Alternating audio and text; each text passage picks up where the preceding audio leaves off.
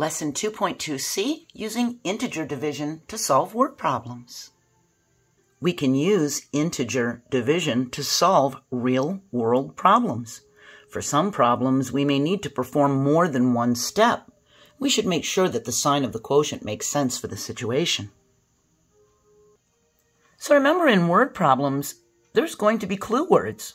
We'll see clue words that tell us whether we're dealing with a negative integer or a positive integer.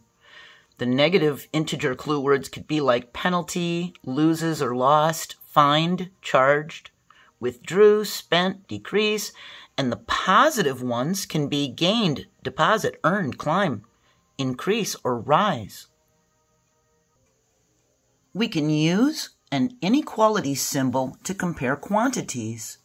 We can use less than, greater than, is equal to compare quantities for our word problem.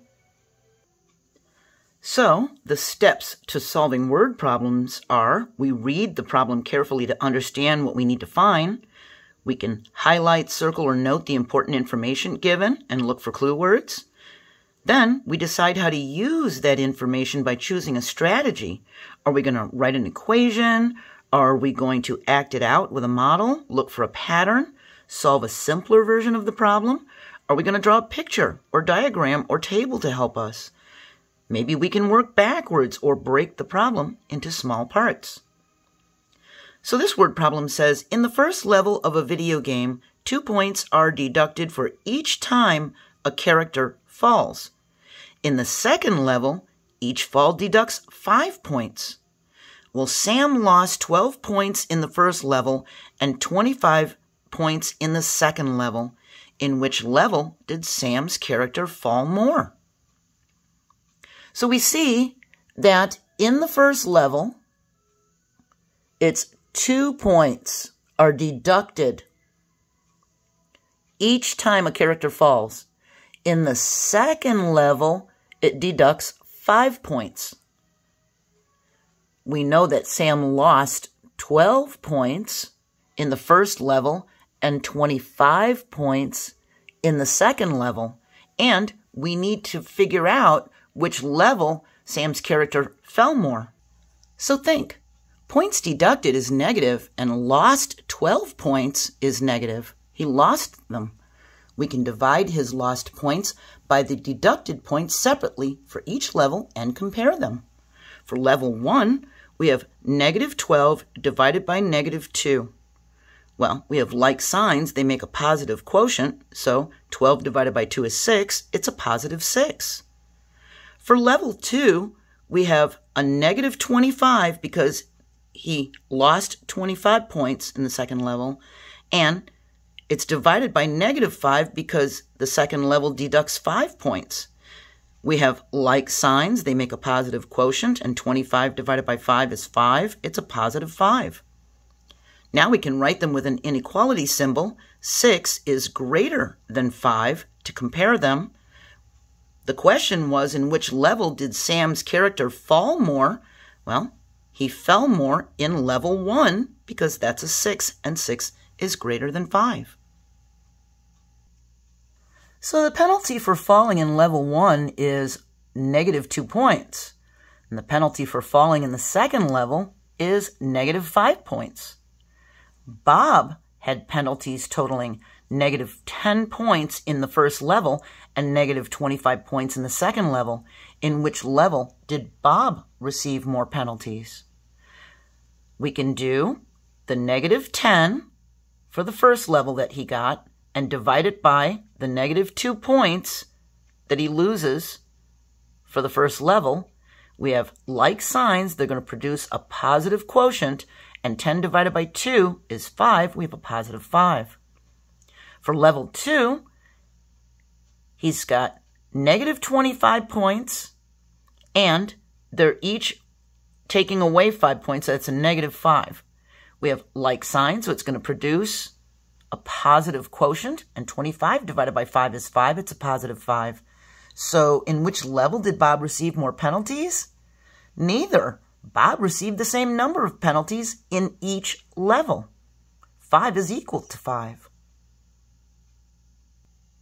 Here's another problem. Jim's savings changed by negative $12 each time he went to see a movie at the theater. In all, it changed by negative $84 during the summer. How many times did Jim go to the movie theater in the summer? We think we can divide the total amount he spent by the amount he spent each time to find the number of times he went. Negative 84 divided by negative 12, whatever that quotient is going to tell us how many times he went to the movies. We can do a related multiplication equation to help us. We have negative 12 times some number is going to equal negative 84.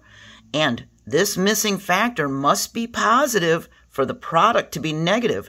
These need to be unlike factors. We think, well, 12 times 7 is equal to 84. And this 7 is going to be our quotient, and it's got to be a positive 7. We have like signs in our division problem. We know that Bob went 7 times to the movies.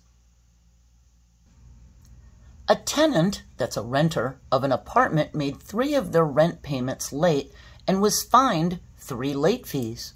The total change to their bank account for the late fees was negative $75. How much was each late fee?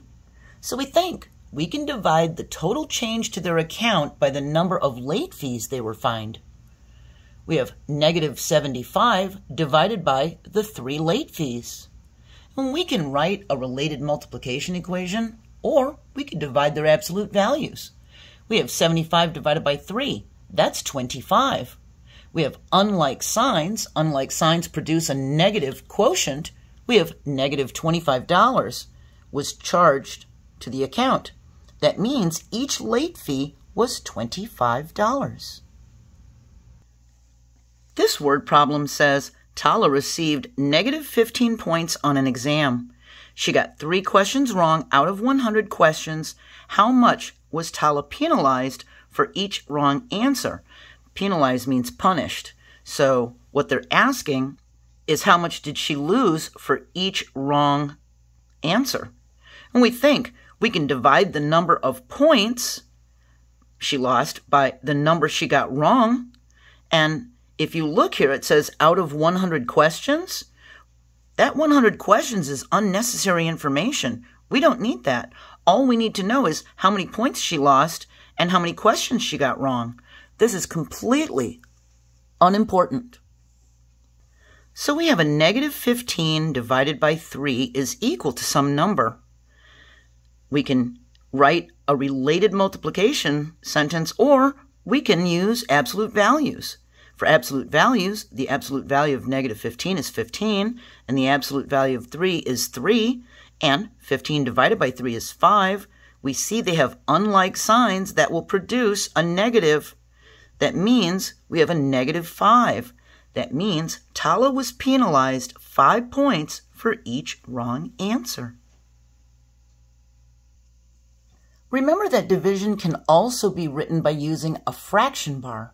Integers are a subset, a small set, within a set of rational numbers and can be written as a quotient of 2 integers.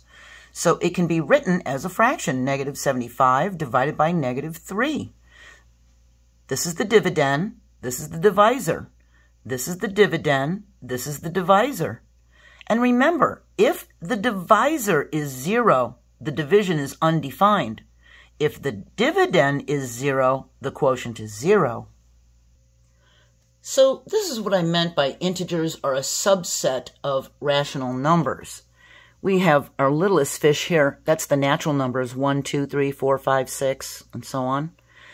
Whole numbers include the natural numbers and the number 0. And you can remember whole numbers include 0 because there's like an O, and it looks like a 0, whole numbers. Integers, which are a subset of rational numbers, are the negative and positive whole numbers, and they include whole numbers and natural numbers. Rational numbers are fractions and decimals, so they include integers. Integers are a subset of rational numbers, and so they can be written as a quotient of 2 integers. rational numbers can. And real numbers are irrational numbers, and all of these other ones in that one big fish, it includes all of these. Maybe you can take a screenshot of my fish to help you remember. We're now finished with lesson 2.2. We're going to move on to 2.3a, using the order of operations with integers. Have a wonderful day. I hope you're doing well, and I hope you join me for the next lesson. Bye.